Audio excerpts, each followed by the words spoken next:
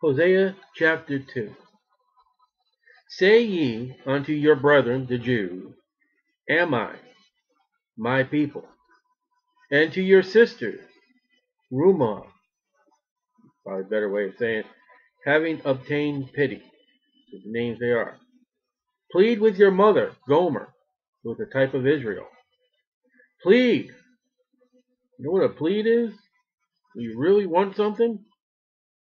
For she is not my wife, neither am I her husband.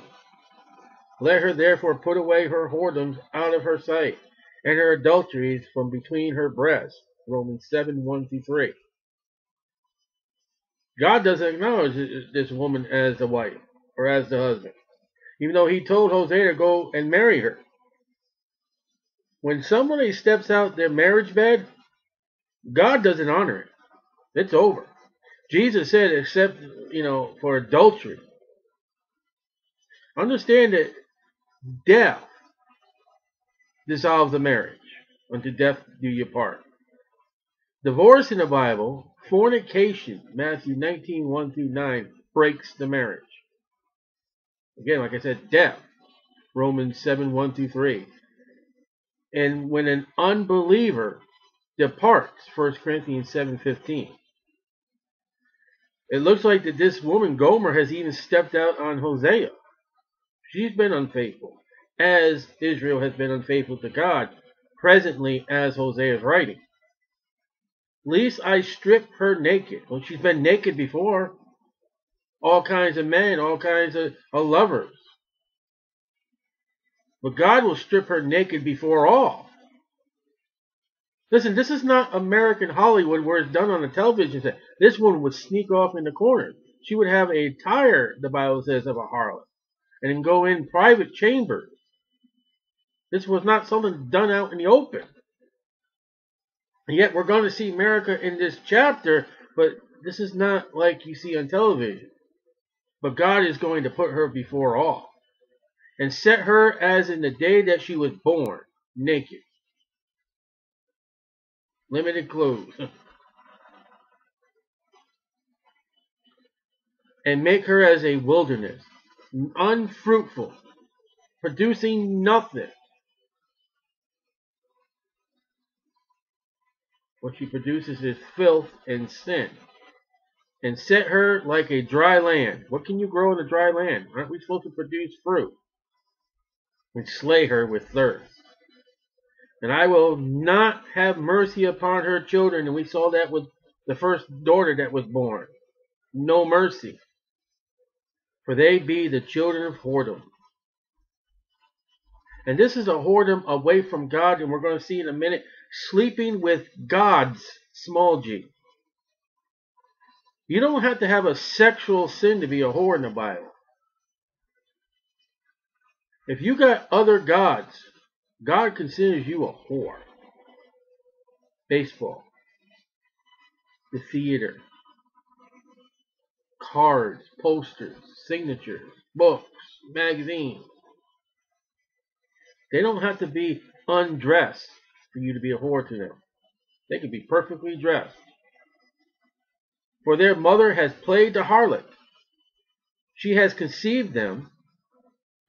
She that conceived them has done shamefully. There's no shame in America.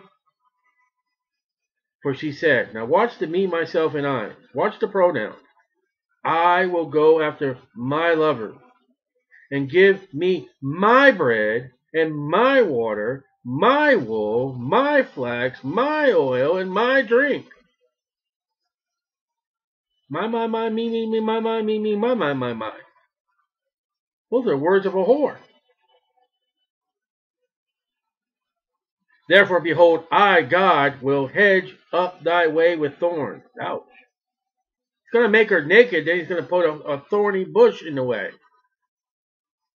And make a wall.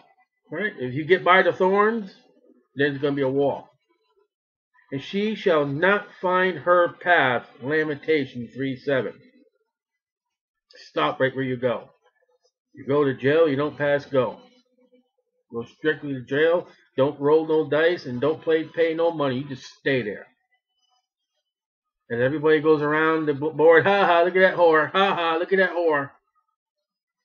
Look what she's done to God. But the problem is when Judah came around the board, every time he went to that jail spot, he saw Israel there. Ooh, that looks good. That ought not been the way that Judah should have taken. And she shall follow after her lovers, but she shall not overtake them. She shall seek them, but shall not find them. Then shall she say, I will go and return to my first husband, for then was it better with me than now. Lesson. I don't want to sin, but sin doesn't pay. And it does not pay to live in sin. And God will let you go after he warns you. He'll warn you like he's warning Israel. And they still kept on going. So, okay, fine, go. Then the money ran out. This is like the prodigal son chapter of the Old Testament. Lived on the wire, lived on the money, lived on the hogs. What am I going to do now? The prodigal son said, I go back to my father. The woman said, I don't want to go back to my husband. It wasn't so good, was it? And when you venture out, you get a lot more luggage, a lot more baggage than when you started out. For she did not know that I, God, gave her corn. I thought it was her corn. Now, this is where America is right now. It's her corn. It didn't come from God. What percentage of Americans actually bow their head earnestly and thank God before their meal? And wine. What brewery thanks God for the water and the ingredients to make their booze? But God gave the grapes to make the wine. But she said, oh, it's my wine, my drink. No, you're wrong. It's God's. And oil. She said, it's my oil. No. And this would be olive oil. So this would be plants and trees that God has provided in the land. And multiply her silver. God gave her silver and gold. You know what America's lost? They lost their silver and gold. You know what the people lost? They lost their silver for a piece of paper. You know who did that? God did that. Why? Because it's mine. God says, I'll show you how much it's yours. Now watch this. Which they prepared for, capital B, Baal. Polluted. Everything that God gave them, gave her, she gave to Baal. And what is Baal in America? Estar. The Christmas child. Tammuz. Satan's gods comes in all names. That's not Jehovah. There are people that give money and give their goods and give whatever they have to a fallen god and not to God. Some of it's called a dog. Some of it's called to a cat. There's more money spent on dogs and cats than there is for missionaries in America. I'm talking about Christians. I'm not talking about the world. Figured it out.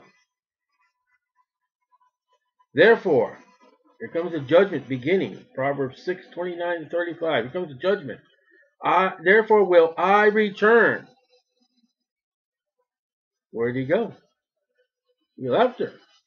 And take away my corn, God speaking, in the time thereof. There's going to be no corn when it's supposed to be harvest. You're going to go out there harvest time, it's dead. It's too wet. The bugs got to it. My wine in the season thereof. And listen, when the grapes are bring forth, the Bible speaks of that was a time of celebration. When the Mediterranean area produces their grapes and it's time of picking grapes and a time to making wine, man, it is just a rejoiceful time. And you go out there and there's nothing. And will recover my wool. That's the sheep. Something's going to happen to the sheep. And my flax, that's the plant. Given to cover her nakedness. You know how she's going to become naked? In this chapter we read, God's going to take away the resources. She's been giving it away. She's been using it for Baal and not for God because, okay, call it El Nemo. Call it global warming. Call it whatever you want to call it, but I'm taking it away. America hasn't learned that yet. America needs to read Hosea 2. And now will I discover her lewdness. Ezekiel 16 and 23. In the sight of her lovers. And none shall deliver her out of my hand. God, you ain't going to do whatever you want. You ain't going to help her. Remember, she had no mercy. I am not her God. You don't ever want to become in this condition. When God puts you up on the highest shelf possible, and when he walks by, he doesn't even see you. You're up there on the top shelf. Hey, God! Oh, there's a nice vessel. Hey, I clean this thing up, maybe. Hosea, you want to write some more for me? Sure. What about Israel? I don't see him. Something you don't want God to put you on a shelf. You're done. And you may get something in your life that you really need God to answer. You really need help.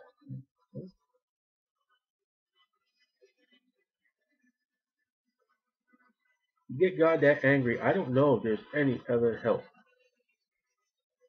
Jonah was left with, I'm angry at God, and that's it. That's how that chapter ends. I'm angry with you, God. Meanwhile, Nineveh is rejoicing and just pleading to God. And now I will discover her lewdness. Verse 11, I will also cause all her mirth. That's rejoicing. Like I said, when the time of the grapes and wine, they're just having a great old time. David was having a lively dance and enjoying bringing the ark in to cease. Her feast days were a great time. The 3 times a year were all the males to come. You know, they were even allowed to drink before the Lord, but they were allowed to drink then. They could buy whatever their heart's desire was when they came to Jerusalem. Her new moons, that's the first of every month, was a rejoiceful time. Her Sabbaths, that's a time you just sit down with your family and don't do nothing. The wife don't cook, the children don't work, you don't go out and do anything. Except for, man, see what about you feed the animals, or if an animal got in trouble, health-wise, or, circumcision. Well, you just sat around and been with the family and go to services, learn about God.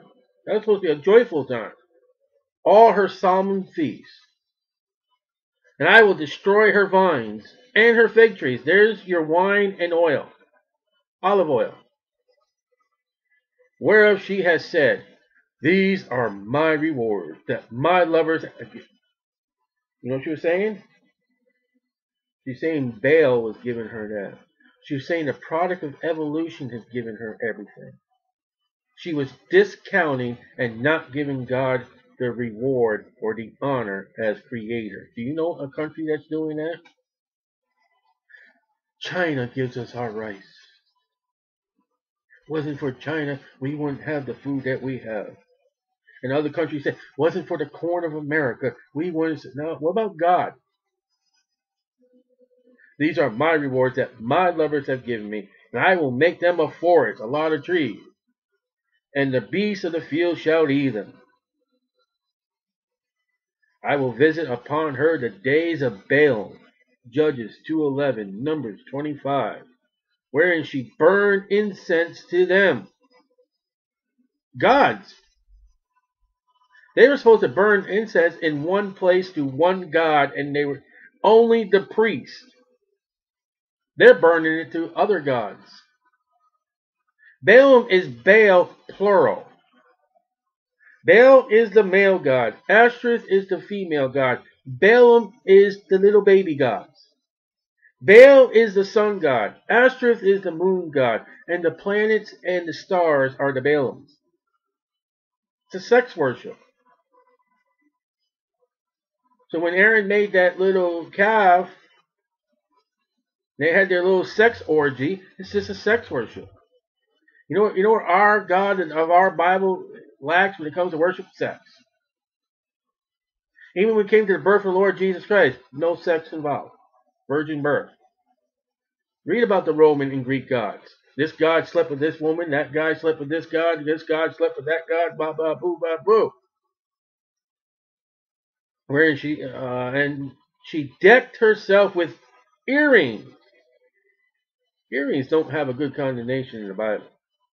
And her jewels. Make herself, look at me. Look at all the jewels that I got. And she went after her lovers and forgot me, saith the Lord. Therefore, behold, I will allure. That's nice. That word's always interesting to me. Allure. It's like mirth. I always thought mirth was something bad until I looked it up. Allure her. Ezekiel 20:36, Revelation 12:14. And bring her into the wilderness and speak comfortably unto her. 3.5 years. You now see we are in the midst of the tribulation period. The Antichrist has taken it all. I forget which chapter that is, where every product is mentioned. Even the souls enslaved of men are given to the Antichrist for the price of the 666, the mark. I'm going to write that chapter down because we're always going to see that chapter come up when it comes to goods, needs, and profit and store. The great big store coming up is the Antichrist store. Everything you're going to need has to come through him. And we just seen it. And they're all going to give credit to the Antichrist. Except for when the Jews realize who the Antichrist really is. Then Jesus says, flee. And I will give her vineyards from thence. The millennium. In the valley of Achor, which means trouble. Joshua 7:26, Isaiah 65:10. For a door of hope. Trouble becomes a door of hope. The troubler, you read about him? The Antichrist. My rod and thy staff shall comfort me. The Antichrist, in his ultimate power to kill all the Jews, will drive the Jews to Jesus Christ. And she shall sing there, as in the days of her youth. Miriam singing at the victory, the Red Sea. As David bringing in the ark, as in the days when she came up out of the land of Egypt. So, when Miriam sang, and they had the Song of Moses, the Song of Moses is mentioned in the book of Revelation. That time when they got victory over the Egyptians at the Red Sea, it's going to happen again. That singing and dancing, that happiness, that joy over the enemy. Pharaoh tells you here that he's a type of the Antichrist. And after the Antichrist falls, there's no wilderness journey. It's right to the land of Canaan, which is God's land given to the Jew, with the Lord Jesus Christ traveling the highway. And it shall be at that day, saith the Lord, that there shall call me Ishai, my husband, and shall call me no more Baali, my Lord. So you see Baal? Baal is Lord. For I will take away the names of Baalim out of her mouth, and they shall no more be remembered by their name. False religions destroyed. Revelation 17-19. And in that day I will make a covenant with them, with the beasts of the field, with the fowls of heaven, with the creepy things of the ground. So there's going to be beasts, there's going to be fowls, there's going to be creepy things in the millennium. And I will break the bow and the sword, no more war, and battle out of the earth, and will make them to lie down safely, no more war. Isaiah 2:4, Micah 4:3. That's it. End of war. How do you get rid of wars? Jesus Christ, seated as king. And I will betroth, marry thee unto me forever. That's it. There's a covenant. In the millennium, God will marry Israel, make them right, give them a new heart, give them a new spirit, and they'll be married forever. And they'll never commit whoredoms or adultery again against God. I will betroth thee unto me in righteousness and in judgment, in loving kindness and in mercies. Judgment. Some of them are going to go to hell. Righteousness. You got to do right. You got to do what God expects from you. Loving kindness, for God so loved the world. God's not willing that any should perish. God has set his heart to be the apple of the eye of his people, Israel. And in mercy. Mercies he's going to take them. I will even betroth thee unto me in faithfulness. Remarriage. And thou shalt know the Lord. There is a remarriage in the law. You know what the law stated? If a woman left her first husband and went to a second husband and married him, and for whatever reason she was divorced from that second man, she was not to return to the first man. That was an abomination. God honors a remarriage more than the first marriage, according to the law. But here, God, this woman has stepped out. She has married another. She's a whore. And God has taken them back. He said, well, how can he do that in violation of his law? These are Jews that have not stepped out on him. All the ones that have stepped out on him have been placed into hell. These are the ones that he set a covenant with them. These are probably the 144,000 and those that are guided under them. Hey, don't serve that God. They have not been defiled. They are clean. They are ready to be married, a group of people. Israel. So there's no violation of the law here. And it shall come to pass in that day. Notice, in that day. It's another phrase you should mark in your Bible. I will hear. God speaking. Saith the Lord. I will hear from the heavens. And they shall hear the earth. Regeneration of the earth. Matthew 19:28. That's the millennium. And the earth shall hear the corn. Hear the corn? There are some say that if you can go out in the field and you can actually hear the sprouts breaking through the ground. You can hear growth. That's what I'm told. I don't know. And the wine. The wine would be cheerfulness. Wine maketh man a merry heart. And the oil makes glad the face. And they shall hear Jezreel. And Jezreel back here went chapter 1. I don't have a name for him. Jezreel, that's an important place because that's what's happened in Joshua. That's what happened to Jehu. Going to happen again. History's going to repeat itself. I will sow her unto me in the earth. I will have mercy upon her that had not obtained mercy. There's a group of Jews that did not receive mercy. Hosea 1. Because they have violated their marriage to their husband, God, by whoredom. There's a new group of Jews that come up and have been faithful to God, and God will return the mercy to them that do right. And I will say to them which are not my people, those have violated their love of God, thou art my people, to those who are doing right by God, and they shall say, thou art my God. Well, the ones in chapter 1 and half of chapter 2 will not say that thou art my God. Baal's my God. Me, myself, and I are my God.